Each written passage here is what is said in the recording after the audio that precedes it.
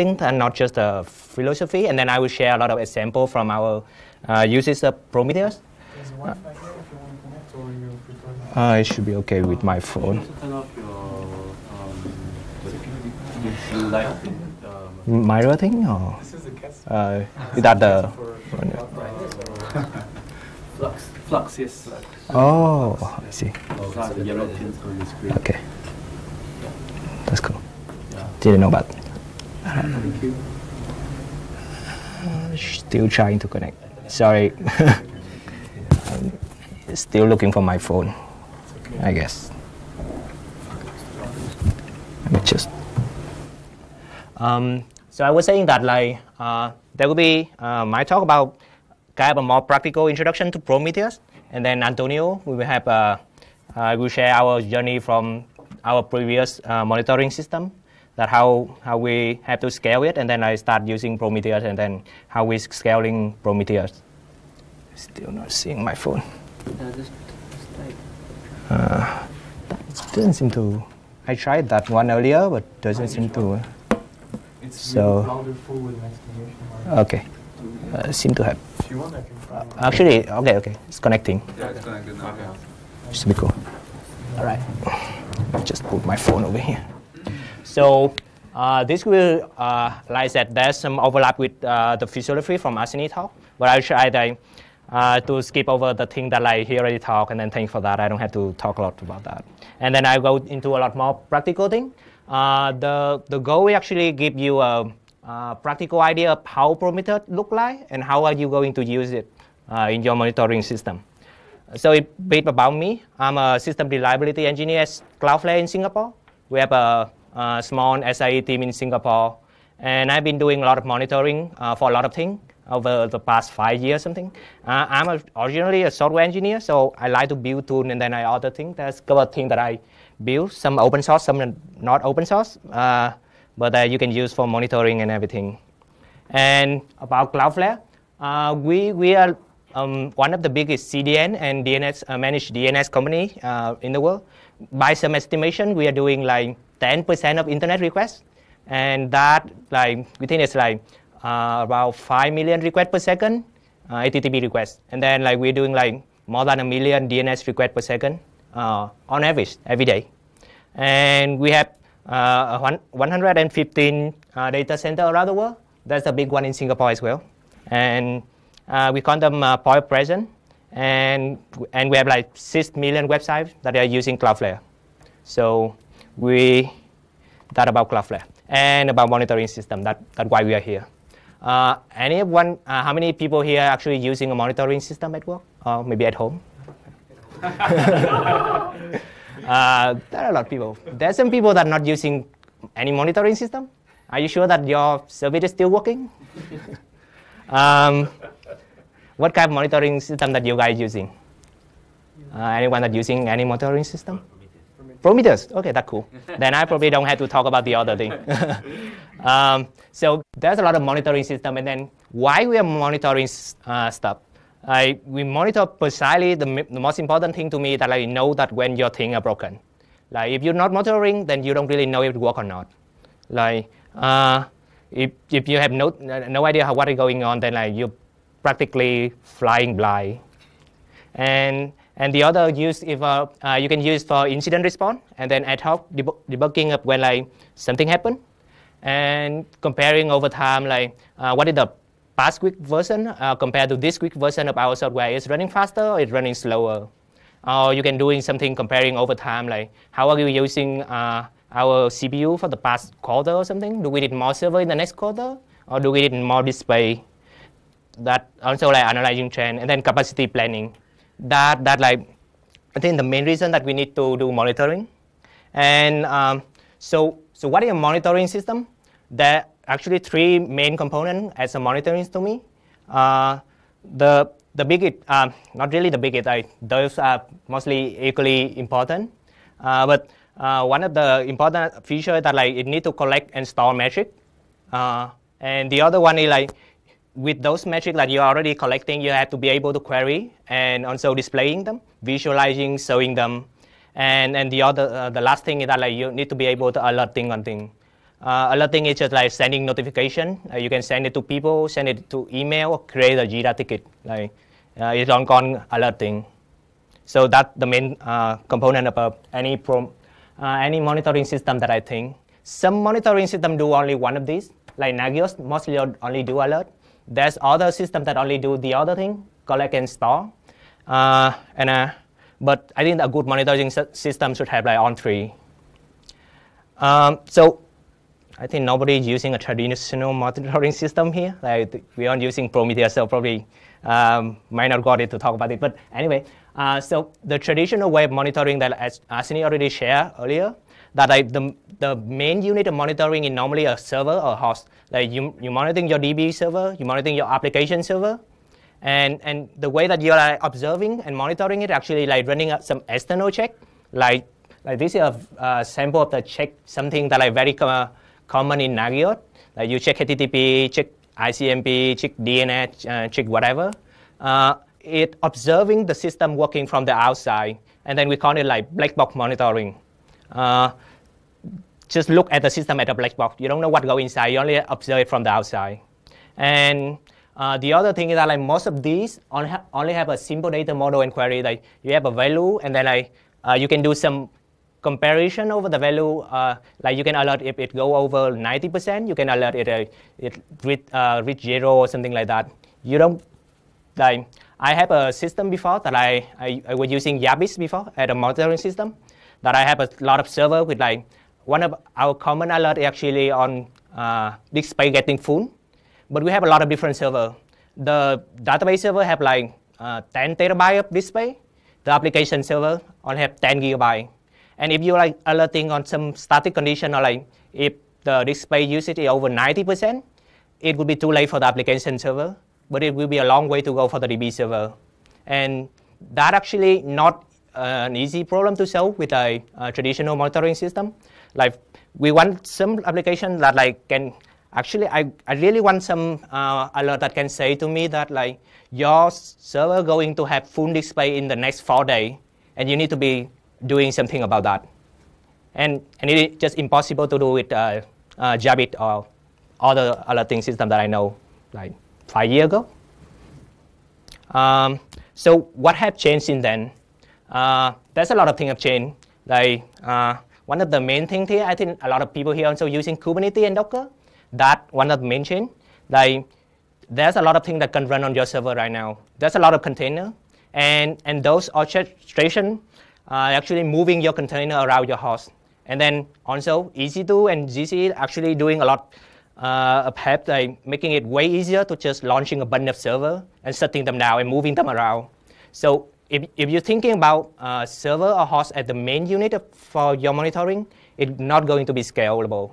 Like you're not just going to spend a lot of time adding server and removing server, and adding service, removing service. And then also microservice, there's a lot of like, it's no longer a simple application stack of like the application, DB, and then I some load balancer. There are now like 10 different services like running around. And actually that's a very hard problem for monitoring as well. So Prometheus, Prometheus have by embracing something that I that I get that idea from the SIE book as well. It's called white box monitoring. So you look at the application or the service that you're trying to monitor, and you want to observe the thing that going inside it as well, not just everything that just look at it just as a black box. You want to the application to expose its metric, expose the internal state for you so they can observe and then like be actionable on something that's going on. Like not just going to be like, the main important is that like with black box monitoring, you cannot see if something like, there's a fail that request that like your application already retried. That might not be causing any failure, but might be an important indicator. Another thing is that like, let's think if you have an application server and you also have a DB server, and on the application server you're observing that the DB server is slow. But if you don't know that like what the DB server is believing it is slow or not, how fast it believe it is, and then how fast the application server perceive the query from the DB server, you can never distinguish like is really the DB being slow, or it's like the network between the application and the DB server is being slow. So you don't look at the DB server, and also look at the application server, and see how the application think about the DB, and also how the DB think about itself is fast or slow, so that you can like determine the really root cause if it's related to the network between those, or like some of them are being slow. And also building for container and orchestration. So it primarily because there's a lot of like service discovery building. So Prometheus can actually talk to EC2 API. So it like can get a list of your server and then like start monitoring them. Or it can talk to Kubernetes, etcd, or Zookeeper, or anything that you're using, because we have a system that like basically using a file discovery. We have a internal API that like know about all about server. And anytime that like there's a new server that adding or removing, or service that adding, then we write down to a file on the file system, and then like Prometheus just pick it up and then like start monitoring that server. That we call it file discovery. But then there's also a lot of other service discovery that already built in for a lot of your orchestration and then like cloud infrastructure. I will share a lot more about the other thing later, the multi-dimensional data model. And one of the things that I like most about Prometheus is a query language. There are a lot of things that you can do while it. Like, remember the example that I said earlier? Now I can do something like that, like going to alert me if my server is going to have a full disk in the next 4 days. I'm going to show that query later. The last thing is scalable. Like it's pretty easy to have more than 1 million metric or time series that we call it to ingest by one Prometheus server. We have some big instance that like ingesting like 40 million time series per second. Not per second. I think we have 40 million time series, and we're ingesting about 500K requests per second or metric per second or something like that. And that is only one single server. And you can also do a hierarchy of server. Like you can have global Prometheus that like have a lower layer Prometheus like actually scraping from other target to monitor. So you can do a very high level hierarchy that are actually very scalable. This is the architecture of Prometheus.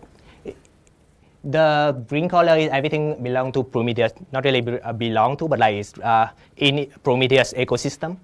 So the central thing, one is the Prometheus server. It have a local storage that like Anthony already shared about that are very interesting. There's a lot of improvement in the next version, 2.0 version as well. But unfortunately, we haven't really used it in production yet. We're still using the 1.8 version. There are probably a lot of change going, but we hopefully that we can share about it later. We're in process of like investigating and like looking into migrating to 2.0. And then the Prometheus server would actually go in and scrape the metric from this exporter. And job is something that I just call like the application that expose the metric themselves. Exporter is something that run alongside with an application and exposing the metric. So you can have a lot of exporter, a lot of job, a lot of application server running, and then like the way that Prometheus work is actually going to scrape the metric. It is use a pull basic model instead of push. So it's just different kind of doing thing. And there's also a push gateway if you cannot do this pull model, but I'm not showing here. Another component, big one, is the alert manager. The alert manager is actually managing the alert. Like, so Prometheus server is actually scraping metric from this, and then like evaluating the condition for this alert. And then if something that like should trigger an alert, it's going to send the alert to alert manager. And then alert manager, based on a lot of route definition, it will actually route the notification to PagerDuty, Slack, email, or Jira. We are using quite a few different, something that like need immediate response that we're going to page the on-call person, but something like the server going to be full disk in next 4 days, that probably don't need to pay anyone. So we're just going to create a Jira ticket for it. And then there's some alert manager integration that are actually just creating Jira ticket for you. And Prometheus also have a web UI that you can use in and then like to query the metric and then also do some visualization. There are also graph-ana integration if you want to use dashboard and then like have a lot more beautiful charts. I'm going to show them later. So, There's a question here. I- Sorry. Can you give an example of jobs? You said like what, parsing a log for scraping metrics? job is actually something defined, not really defined, but like take from the SIE book as well. So they're calling everything that running is a job, because the way that like Kubernetes or they Bob scheduler, even if a web server is not actually a short life job, it can be a long life job. So it will be a web server or an application. So anything running can be called a job. And then the scheduler would actually schedule the job to run somewhere. Be it, so you can just think about the job like a container. That should be. I think you should include. I think it's called gateway. It's a push gateway. Yeah, push gateway. Right, push gateway into the picture Yeah. for short running Sure. tasks. So yeah, I'm kind of running out of space here, but if you don't really, you have some short-lived job that you cannot script, it can be a targeted script, and you can push the metric to a push gateway, and then the Prometheus server will also like pull from the push gateway later. That is for like short-lived job. So the way it's like expose metric over HTTP. So like as I already said earlier, there's the expectation is each application or exporter would like expose the metric over an HTTP endpoint, and then Prometheus just going to like scrape them, and they all have the same format. They're going to make it ISO or IEEE standard for exposing metric. This is actually based on the one from Google VASI. As you can have the metric name and some label attached to it, and then the value. Yeah, and then Prometheus just going to scrape on the HTTP endpoint that we call target, and an exporter. Yeah, so most of the application actually prefer to expose the metric themselves. Like Kubernetes already have some built-in endpoint to expose internal metric at Prometheus format, CAdvisor, etcd.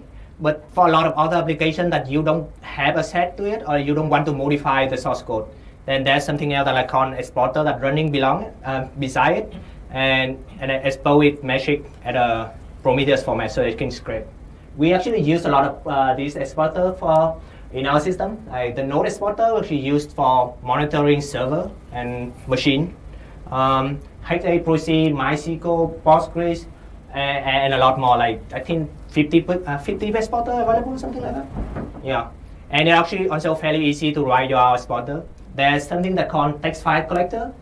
Text file collector, text file exporter. If you don't want to write a full-blown exporter, you can just write it down to some file with the same format earlier. Like write something like to a text file on your file system with the same format, and then node exporter can collect it and then export it for Prometheus to query.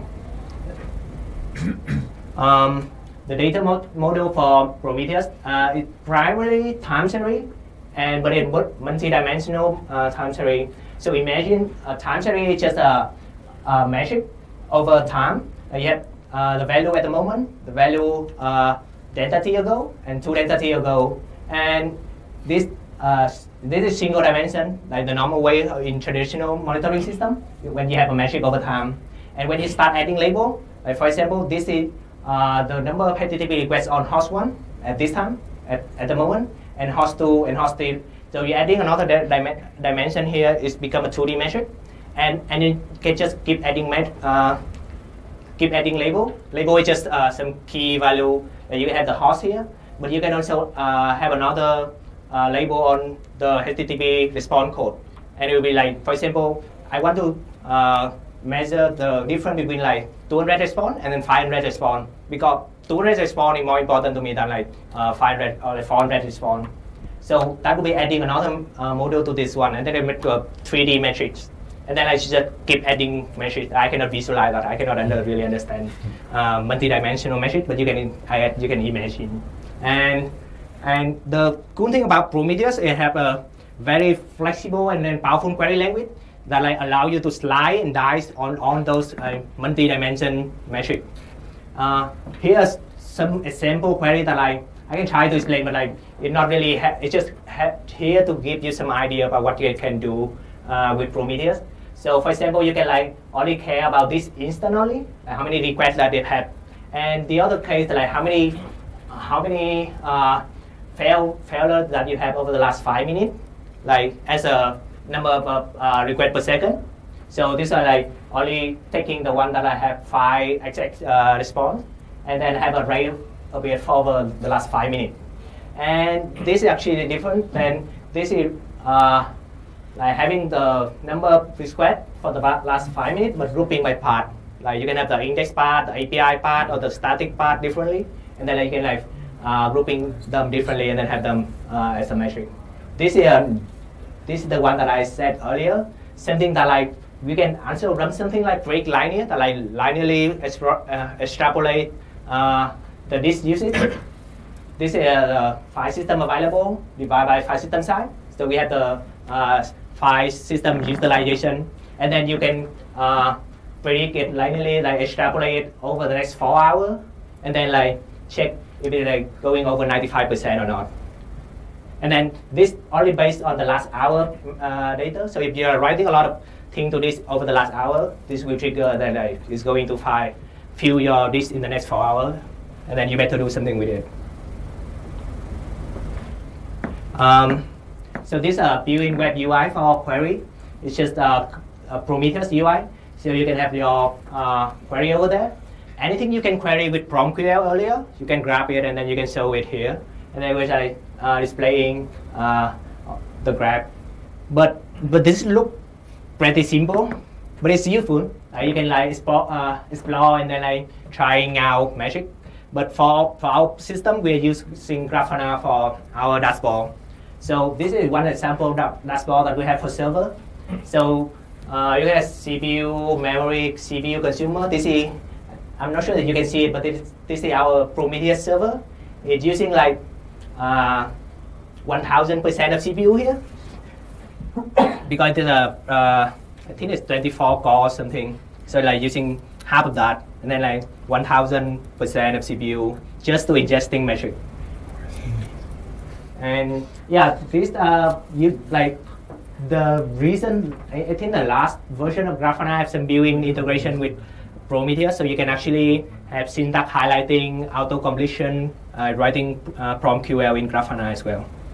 So, and there are also something that you can variable like templating and then like doing a lot of things with Grafana. I think it's a highly recommended way to use Prometheus, like Grafana and Prometheus. Okay, let's talk about that. So Alert Manager is separate process from Prometheus that I already saw earlier. It will actually routing alert to different people, different group, and different channel. And also with like one of the good use case for us is that it can deduplication. It can deduplicate alert coming from multiple Prometheus. We normally run one Prometheus or maybe more than one Prometheus. Like we normally run a global Prometheus within a pair that actually have 2 Prometheus servers that are like completely independent, share nothing. And they're all sending alert to the same alert manager. And then alert manager would like actually seeing that these are the same alert and then I deduplicate and then only show one to us. And then if one Prometheus is going down, then it's still okay. Like we still not flying blind. You're also doing managing silent. I think one of the struggle with Nagios for us before is that actually silence something is actually very hard. And then now it's like much easier with like alert manager. We actually contributing some of the command line tool. Like Cloudflare, we built a command line tool for alert manager that like get merged into an open source project already. So you can like manipulate your silent and then like creating silent from your command. This is what alert manager web UI look like. You can have there's an alert there and then some label with it. Again, it's very simple and then we also have a different thing for alert manager. This is also something open source by Cloudflare. We built this as a dashboard for our alert because alert manager UI just like unusable from the number of alerts we have sometimes, unfortunately. So this is some, you can see this on Cloudflare GitHub. we have like you can filtering, silencing, and then seeing a lot of things. It's just a front end for alert manager doing as a dashboard for it. This is a simple example of like what an alert look like. So you can basically just read it like a normal sentence. Alert high error rate if error rate over the last 1 minute greater than 10, and if that happened for 10 seconds. So it's very simple rule that like basically like that. If my error rate for over the last 1 minute is greater than 10, then notify me about high error rate. And the good thing about it is that you can have summary to go with it, and then you can template it so that you can like, this is from the metric label, and then you get pulled into alert. So it will actually alerting you on like this, there's a high error rate on this machine or like this service, not just like there's some high error rate somewhere, go figure out. This is another alert, this is not so simple. This one the one that I really want to have before, but like impossible to do without Prometheus. Now I can have it. So this is alerting about this like going to fill for in the next 4 hours, and I already explained some part of that before, like just predicting the file system availability based on the last hour of data. So this part means like based only on the last hour of data, and then like projecting it over the next 4 hours, and then alerting if it is going to be over 95%. We can see them labeled, some label that we are using, so that we can like routing our alert like this is going to over heap chart, and this is also like even like more complicated alert. Like anything you can write with, the good thing about alerting with Prometheus is that anything you can write in PromQL you can use to alert, not like just some simple condition like it's over this one or it's less than this one. So you can, anything you can do in PromQL you can do alert on it, and this basically just trying to alert if our HDFS cluster is unbalanced, like it's trying to use to measure the differentiate between the highest use and then the lowest use file system, and then I compare it over the whole cluster, and then I alerting it if it's the number of machine is over 10. So if any machine that have like 10% difference between the highest and the lowest, it will alert on our HDFS cluster is unbalanced, then we should do something about it. And this is something I add a standard file alert as well. Like for any alert, you should have a summary that like talking about like what happening in a short sentence way. So the person that are being on call can have grab what happening in a short sentence, or you can get this over pager duty and then go to the phone of the people. And then every single alert must have a reference, a playbook, so that they in the on-call can like just go in and then following some steps to debugging, and then like analyzing. There's also a dashboard if the service has some dashboard that I can have with the incident response or like alerting response. Okay, I'm going to show a demo. Hopefully it will work. The demo will be available on my GitHub as well. My name, Binh. If you can tell, it's Vietnamese. And Prometheus Meetup demo. Oops.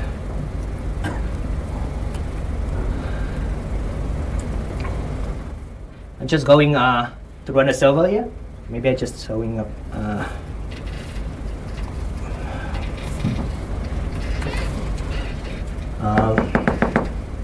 Okay, this is the code. So there probably just a simple Flux server in Python that basically, this is how you can create some Prometheus metric in Python. There's the Prometheus have a lot of clients for I think almost every language, like mainstream language. They have Python, Go, Ruby, Java. They are already available, and basically this one is just going to measure. I'm trying to just like counting the number of requests that I have over every single path and every single stated code that I get, and this part I have a 10% chance of returning a 500 error. So every 10 requests it will return one 500 error here, and I'm also trying to like have a histogram over the time for HTTP request. So yeah. Okay, let's get back to. And we can run.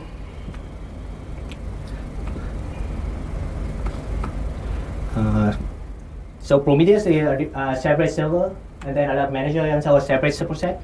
So we have Prometheus running here, alert manager running here. These are just some simple commands to start Prometheus and alert manager. So the good thing about Prometheus and alert manager is they are written in Go. So they aren't just a single static binary. So you just like compile it and then run it anywhere you want. Like even I can run compile it on my Mac and then cross compile it to run on my server. So yeah, it's self-contained, so you don't really need to do anything. It's just like grab the binary and start running it. And I'm going to do to send a bunch of requests. This might not be easy to see there. It's just running a lot of AB. Like a lot of requests to my endpoint, ping endpoint there. And when it starts running, you can go into Prometheus. Okay. And you can start querying. We had something earlier that like counting the number of requests that we have. And this is what it looks like. So we have like 300 requests here for the ping. The magic request is actually interesting because like Prometheus initiating those requests to grab the metric. You can see the metric themselves.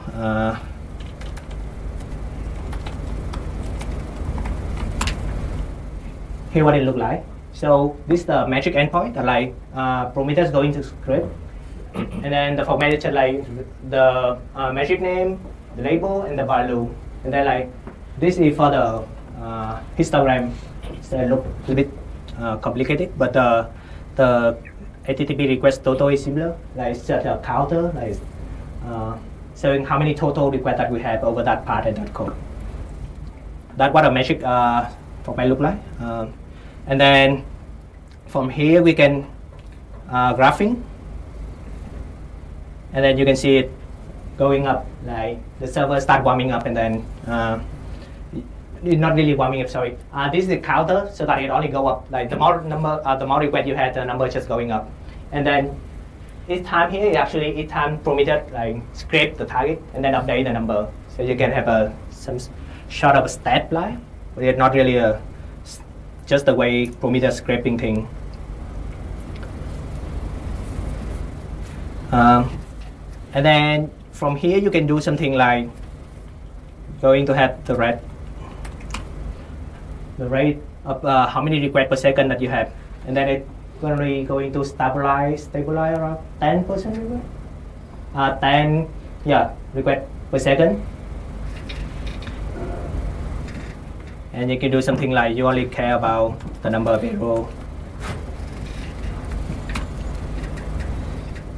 And you're going to show like you have around 1 arrow per second.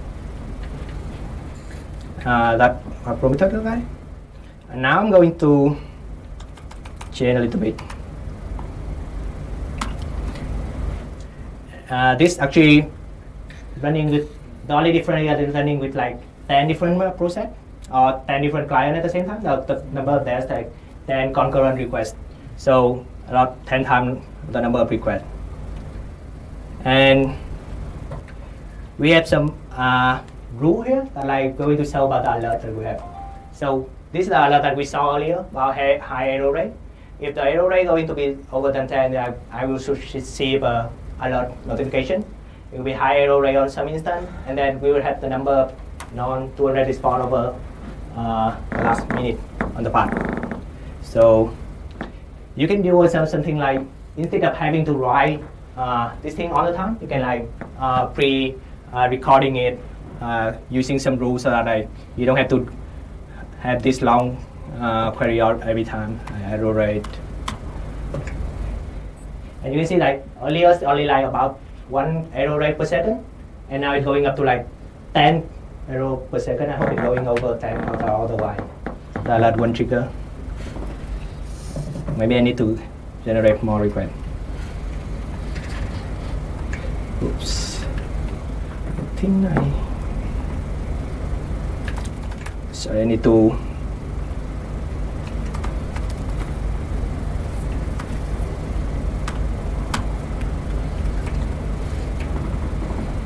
Sorry. This Slack, I pre-configure it to sending alert to this channel in Slack. So hopefully it will arrive after just a bit of time. Yeah, it's arrived. So you could have I need to zoom it here a little bit. This one just firing. And you can see that like the summary from earlier, there's a high error rate on this host, that how many requests that you have on that part over the last 5 minutes that are firing. You see it? All right, that's it. That's the demo. I'm just going to not DDoSing my laptop. Okay, let's get back to the slide. So we have a pretty big deployment of Prometheus that Antonio is going to share a lot more about. But basically, this is our point present over the global, and in every single data center, we have a Prometheus server running. Some big location, we have more than one Prometheus server running for redundancy, and also to share the load. So we run around like almost 200 Prometheus server around the world right now. I think we are one of the biggest deployment of Prometheus. We have 4 top-level Prometheus server, and those actually ingesting 70 sample per second, and we have like, I think this is like way over 4 million already now. This is like a bit old, but like, yeah. There's a couple other talks that you're interested. I put the link in the slide. We're going to share the slide on Meetup later. There's also a talk about monitoring our planet scale edge network with Prometheus. Okay. All right, that's it. Thanks for.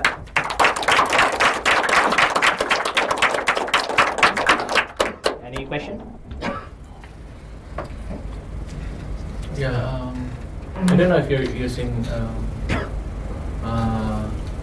LVM, but we have this use case where we're using thin pool.